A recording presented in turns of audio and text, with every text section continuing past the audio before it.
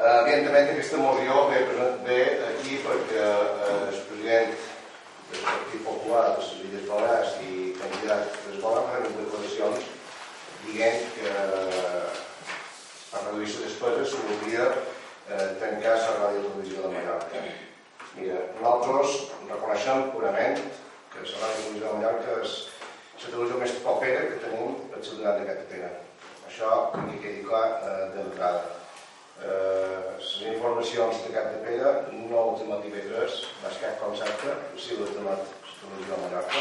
I la cosa sempre fa que els nostres veïnats tinguin informacions del que succeeix dia a dia i de coses que es puguin arribar a aquest ple. Al final no tenim televisió local, no l'hem tingut mai, però bueno, hem de reconèixer que la responsabilitat que ha ubicat a l'OCB fa una molt bona tasca. Nosaltres, com a partit, i en aquest cas vull xerrar com a Partit Popular, el que se proposa és una reforma de l'administració que suposarà el replantejament i la reducció de la mateixa en la finalitat d'evitar duplicitats i prioritzar els recursos públics. El model audiovisual del nostre partit en aquest moment no contempla tenir dues televisions autonòmiques, que és el que tenim ara actualment. Tenim TV3 i tenim la televisió de Mallorca. En aquest moment nosaltres trobem que aquest model està sobredimensionat i és molt costós per medir fins, perquè si hi ha un cosa que no estic d'acord amb la moció és que aquesta moció diu que no hi ha cost, que no hi ha pèrdues, no? Que aquesta moció diu a les clares que efectivament té aquesta feina, però que no té dèficit. Això no és vera. És una televisió amb dèficit, igual que té dèficit la televisió pública, evidentment.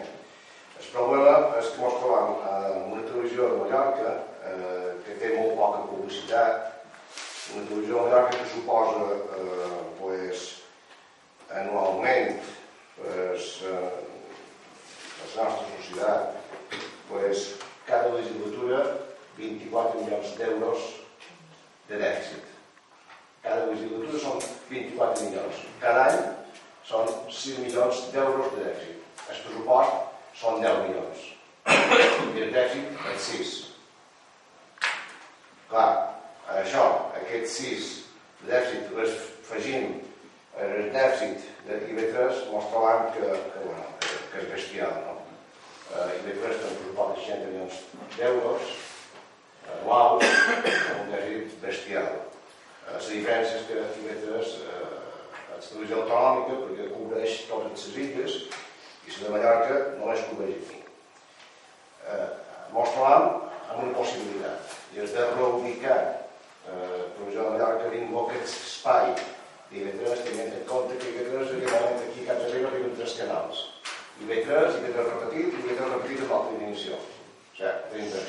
És molt el mateix, exactament el mateix. Bueno, nosaltres apostem perquè reduir aquesta despesa, aquests 24 milions d'euros que ha suposat l'anterior legislatura, més de 24 milions d'euros que suposarà l'actual legislatura, estan xerrant d'una deuta generada a les arques públiques de 48 milions d'euros. I això és el dia d'avui, en els temps que corren, el de sempre, i el de tenir clar que és difícil de mantenir-lo. És així. Jo crec que la postura més intel·ligent seria reduir les dues televisions o intentar unificar-les perquè només mos trobàssim amb una que perdi menys o que no tingui perdre, perquè evidentment el model de televisió pública ha d'anar perquè el dèficit realment sigui zero. Les televisions privades, el model és guanyar el pes. Les públiques, el model hauria de ser dèficit zero. Per exemple, aquests 10 milions d'euros de pressupost que té la televisió de Mallorca, 10 milions xoquen frontalment en els 9 milions que té el Pla d'Audiovisuals, els POS. Que això sí que és una utilitat que si dels pobles les toca. Clar, ens trobem que el POS necessitat de la gent dels municipis és menor que el que s'inverteix o se gasta en instal·lació de Mallorca. Instal·lació de Mallorca té la desgràcia de tenir una audiència reduïda. No, que s'altre també va sobrada, però bueno, si les comparem, l'audiència de televisió Mallorca és més reduïda que l'audiència de IB3. Per tant, des del partit s'han fet aquestes declaracions i nosaltres les recolzem. Ara bé, vull que quedi clar que nosaltres apoyem el sector audiovisual, volen reconèixer la tasca de totes aquestes televisions locals que han format aquesta xarxa nacional de televisió a Mallorca, però sí el que voldríem és i voldríem nosaltres que la televisió a Mallorca pogués seguir endavant, evidentment, però són recursos propis que se pogués generar a través de la mateixa televisió.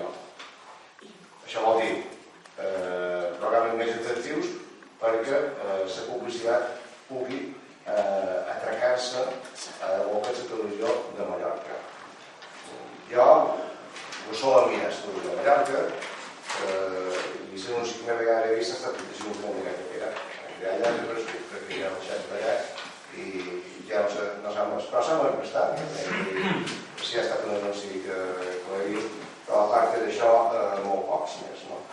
Per tant, nosaltres apostem per televisió pública sense dèficit. I per aquest motiu nosaltres no podem en aquest moment recolzar aquesta moció. Sí que m'agradaria, evidentment,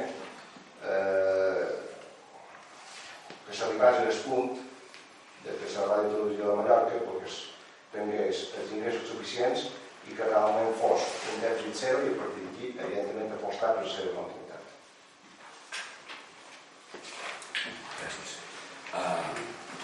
Sí. Bé, nosaltres des de l'Iniciativa Verds no podem estar més d'acord amb aquesta moció. Moltes vegades xerrant de seguretat jurídica, de seguretat que han de donar les administracions als ciutadans quan fan una norma o fan una llei, doncs el mateix en les televisions. Resulta que la legislatura passada se creen dues televisions per un govern que era PP i UM.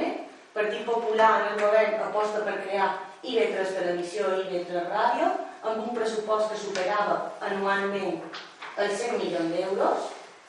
Amb un esforç impressionant en aquesta legislatura hem arribat a poder gestionar IB3 Ràdio amb un pressupost IB3 Ràdio i Televisió amb un pressupost de 68 milions d'euros, que segueix sent una barbaritat. I en Televisió de Mallorca va passar pràcticament el mateix. La diferència entre IB3 Televisió i Televisió de Mallorca és les arrels. Televisió de Mallorca neix perquè donar por a unes teles que se li llevava la veu sense haver vist donat peu a dir la seva i deixar-los un espai audiovisual per poder seguir treballant. O sigui, neix d'una xarxa que ja hi havia i que ja funcionava, perquè aquesta gent pogués seguir mantenint el seu joc de feina. Amb un pressupost també molt més elevat des que a dia d'avui tenen. L'equip actual ha fet un esforç impressionant per reduir al màxim la despesa. Estem xerrant que una televisió i una ràdio estan funcionant amb un pressupost de 10 milions d'euros anuals. Sí, possiblement a dia d'avui segueix integrant dèficit. També li puc dir que tots sabem que hi ha moltes maneres de disminuir despeses, de reorganitzar l'administració, d'evitar solapaments, etc. Aquesta moció la du aquí el col·lectiu audiovisual o la xarxa audiovisual de corresponsals de Televisió de Mallorca perquè s'ha dit claríssimament que aquesta televisió se vol eliminar. No s'ha dit que s'ha de fer un esforç per unificar les dues televisions o un esforç perquè intentar que siguin un mateix ens i si Eivissa i Menorca no tenen televisions i Betres pugui fer aquesta tasca més de proximitat i Televisió de Mallorca seguir emitint a Mallorca amb aquesta proximitat i amb aquesta informació local que ens dona. Discret també, jo crec que és una cosa que ens afecta com a Ajuntament, perquè a dia d'avui, excepte els diaris, l'única manera que tenen els ciutadans i ciutadanes d'entendre-se del que està passant en els seus municipis i a la seva illa és Ràdio-Televisió de Mallorca. I per tant, no podem, per guanyar unes eleccions, anar dient aquestes barbaritats, perquè és inseguretat el que estem creant als treballadors que precisament se va formar amb el recolzament de la unanimitat de tots els partits. Estic d'acord que hem de mirar com ho reestructurar, però no estic ni comparteix la postura del Partit Popular, que és eliminar Televisió de Mallorca. I tampoc me crec que el seu model de televisió sigui una televisió sense dèficit des del moment que va crear les dues televisions quan estaven al govern de la manera que les va crear.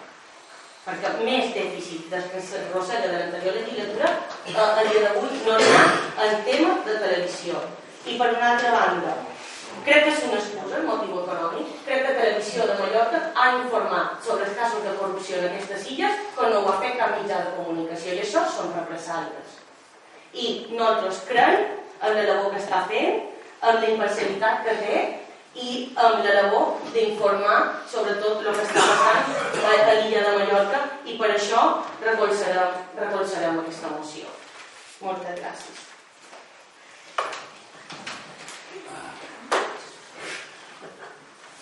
Vol intervenir? Sí.